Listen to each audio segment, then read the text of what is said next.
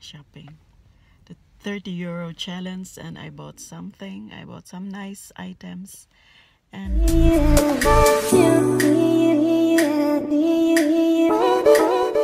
so ayan, shopping haul tayo.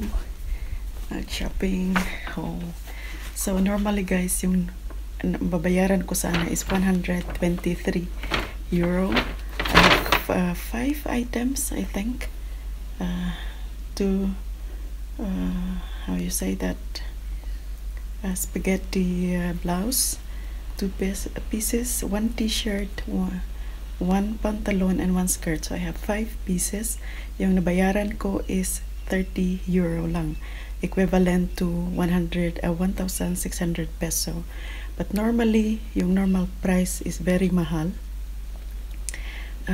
Yung normal price, yung amount, nung total amount, kung walang discount, mali, it was 130 euro for 5 items. Pero yung nabayaran ko is 30 euro lang. So, kasi sobrang mahal talaga yung shop na yun. But, pero it was discounted. So, ayan, nakamura ako ngayon. So, excited na ako. So, ayan guys, if you want to stay with me, please keep on watching. So, ayan guys, shopping haul tayo, tsaka try on na din. Actually, yung on the spot yung guys, on the spot yung challenge na yun kasi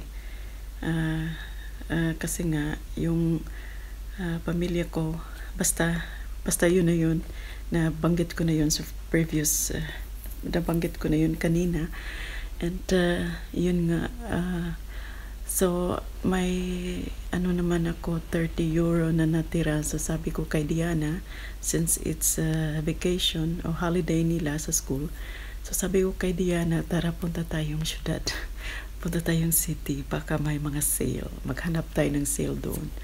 So ayun, yun nga, hindi naman talaga yun plinano, sa sobrang init lang ng ulo ko, kaya anong tawag niyan, na naisipan kong gumawa na lang ng parang challenge.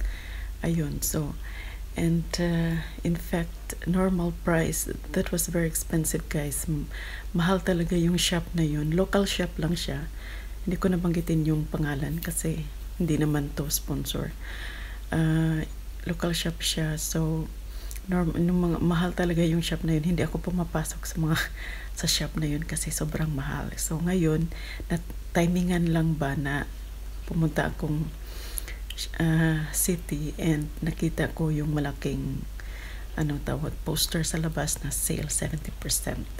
So ayun, syempre, who doesn't love sale, diba? So ayan. So mag-shopping haul na tayo. Konti lang yung nabili ko, but very nice. So, ayan guys. Ito yung una kong nabili. Yellow t-shirt. Arrivederci. Means goodbye. So, ayan. Maganda siya. Cotton. And ito yung price. Teka, itago ko muna yung pangalan ng tindahan. Kasi hindi naman to sponsor. So, ito yung price. Almost 20 euro. Pero, yung bayaran ko is 5 euro. That is number 1. And then, ito yung pangalawa.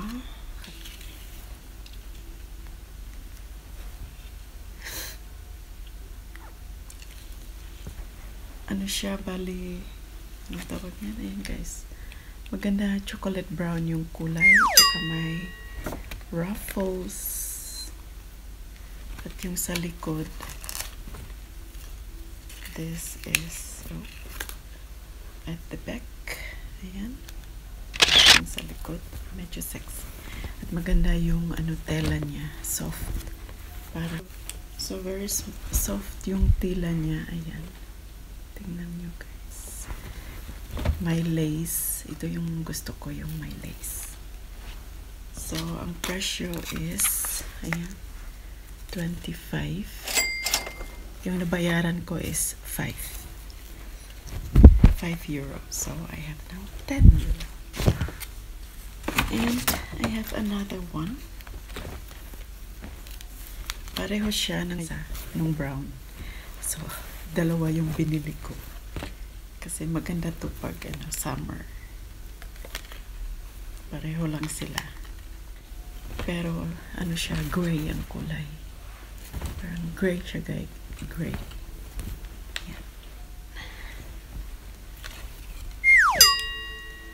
Ito yung sa front. At ito naman yung sa likod.